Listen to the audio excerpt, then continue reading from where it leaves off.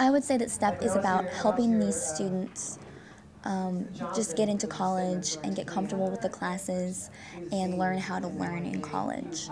But it's specifically for the science and technology students.